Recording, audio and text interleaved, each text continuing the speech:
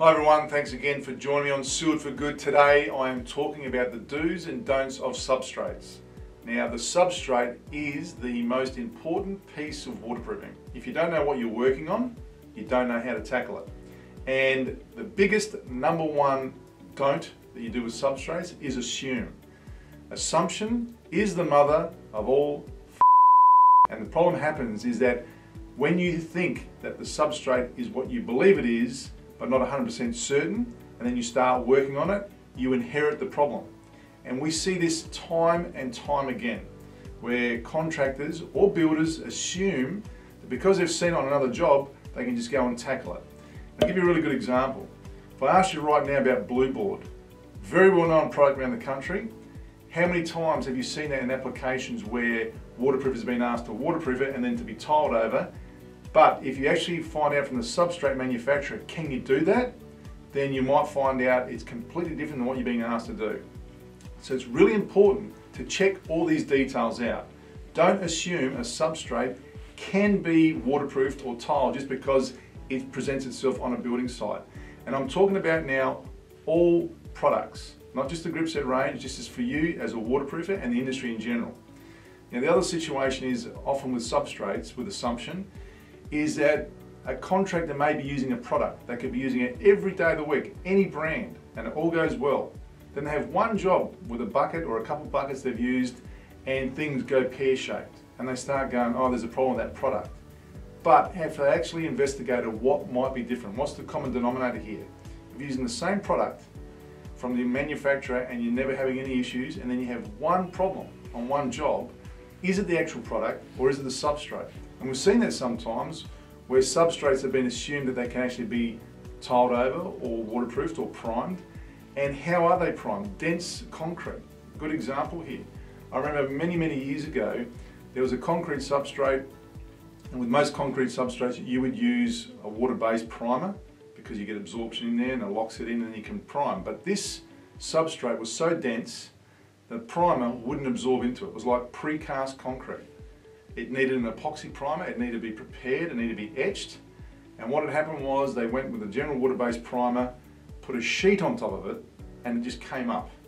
And they couldn't understand why. And they were blaming that the sheet didn't have adhesion, the contractor hadn't done the job properly, but it was the substrate itself.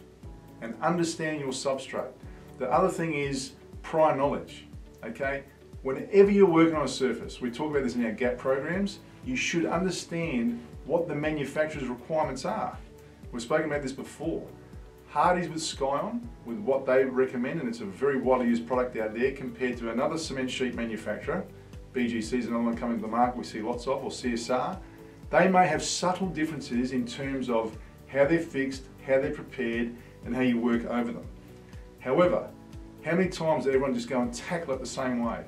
Understand that. And this data is all available to you because every manufacturer has their data sheets, and you should have that either in your phone, in your iPad, at access, or hard copies. And if you're confronted with a situation, you talk to your client, you talk to your builder, and say to them, so they understand, and then you're passing on the learnings to them, because no two substrates are exactly the same. And I'll even talk about things like screeds. You might be going over a screed and you may not have applied that screed. It could have been done by someone else. Do you know what's in the screed? Has there been an additive in there? What level of cement is in it? What's required? What's underneath the screed? These are all questions you need to understand, and assumption is the biggest no-no when you're working on that. Are you ready to find your point of difference? Are you ready to position your workers and business as cutting-edge waterproofers? GAPP qualifies you to practice the waterproofing trade with a high level of skill and expertise, backed by the manufacturer. So what are you waiting for? Be part of the change and find your point of difference among the rest. Thank you, and enjoy the rest of this week's episode of Sealed for Good. So once you've established that the substrate is suitable for the application, then it's important that you inspect it carefully, because as soon as you start surface preparation and priming, then it's your job, it's your baby, and you own it. So inspect it. You know, from afar you might look at it and go, yeah, this looks okay, but actually you may need to get down on your hands and knees and look at it. Have tools with you, simple things like sponges, cloths, white wet rags where you can wipe over it and see what residue might come across it. The water droplet test, is it absorbent, is it porous? How long does it take to absorb in?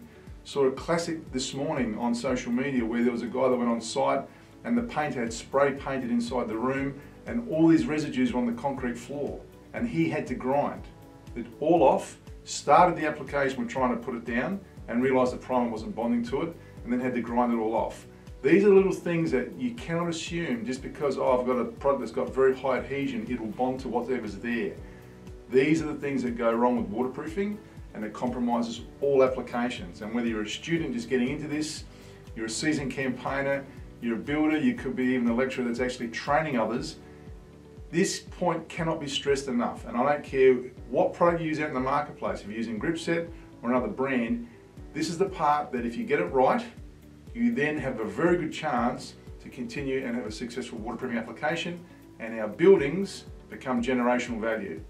If you'd like to know more, you know where to come, 1-800-650-435 or gripset.com.